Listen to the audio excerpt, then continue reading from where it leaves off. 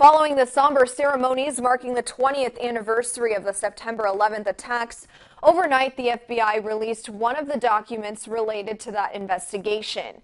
It is the first of many documents expected to be released in the coming months after President Biden ordered their declassification last week. The document included a report from 2016 which provides details of the FBI's work to investigate the role of the Saudi government in the attacks. The report did not find any evidence that Saudi leaders were involved, but did say Saudi nationals played a pivotal role in funding.